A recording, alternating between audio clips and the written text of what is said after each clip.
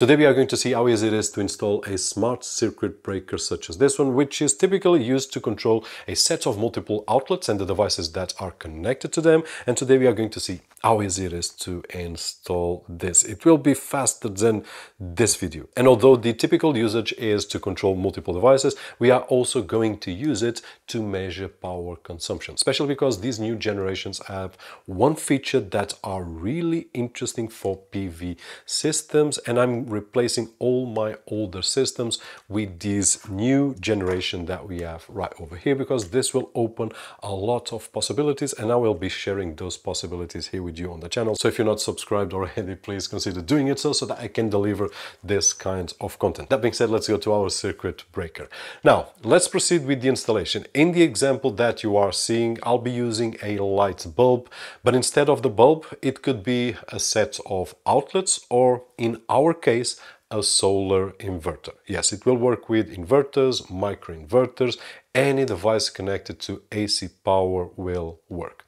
So in the partial panel that you can see right over here, we have one residual current device and one circuit breaker. We are not going to remove any, we will keep everything as it is, and we are going to add this.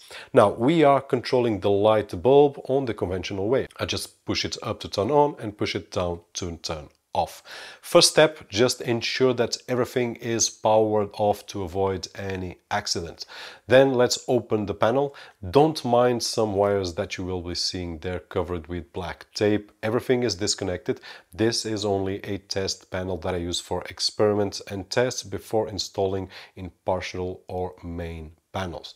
We will install the Shelly Pro 1PM and start by connecting the phase cable that goes to the light bulb. In this case will be the solar inverter, so we just need to remove it from the old circuit breaker output and connect it to the top of the Shelly Pro 1PM where it says O. So this will be the output that will power the light bulb, will power the inverter, or a set of outlets. Now we will need to power the Shelly with a phase or with live.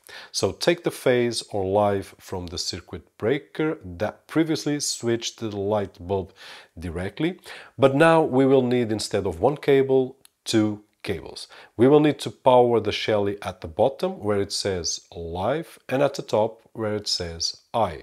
And if you haven't seen the shim, I will leave it here for a few seconds so that you have an idea of what we are talking about before you purchase. But if you take a look at the links that I have down below, Shelly on their website have all these shims so you can have a better look. And once we have the phase or live connected to Shelly on both entries that we have just seen, we just need to connect the neutral. So we will connect a cable to the neutral input on the Shelly and link it to the neutral bus bar. And that's it. If you thought that it was a complicated thing to do, no, simple as this. And at this moment we can go back to our panel, close the cover and restore the power supply.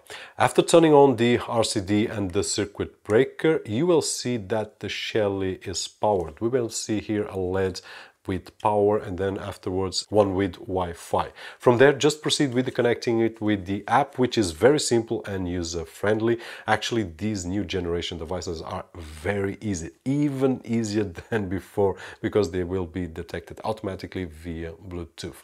Once connected, we can then turn it on and off via the app. We can schedule tasks and monitor energy consumption as well. Now for solar inverters or microinverters, the setup is exactly the same, and that's how I'm using it. I'm replacing the light bulb with an inverter. Basically that is it, but the connection process is exactly the same. And if you are watching this video on your Windows 10 or 11 computer and you still haven't activated and can't even edit your desktop icons, don't forget to check out cdksales.com, where we can find budget official OEM keys at an affordable price, and with the coupon code that you can see on screen and down below on the video description, it will get even cheaper. Now, as I said, I'm updating older generation of these devices on my 4 PV systems that I use here. I do have multiple systems to measure, not only from Shelly but other devices as well, so that I can keep an eye if they are accurate, and actually they are. At this moment they are able to measure negative power, which is power that is produced from the sun on our solar solar PV systems and then gets injected. Something that on the first generation was not possible. And that opens a lot of opportunities of the things that we can do with these devices, especially with solar PV systems. Now, there is one thing that I didn't enjoy so much in terms of the installation, which is we had to put a neutral and a live. But besides that, we also had to put another live cable on the top. And where I live, this is usually something that we don't do. Either we power on one side or on the other side. And I try to implement all the best practices that I'm aware of and share all this huge adventure with you. But having that in mind, if you have a lot of questions and doubts, then my suggestion is to hire someone that knows, a certified electrician that can install this device or any other device. If you are doing by yourself, then take all the measures so that you don't hurt yourself, because this is electricity and we can't play around. That being said, hope that you enjoyed the video and if you did so, don't forget the usual thumbs up right over there, which is really appreciated on this side of the screen. My name is Roberto Jorge, and as always, I'll see you on the next one.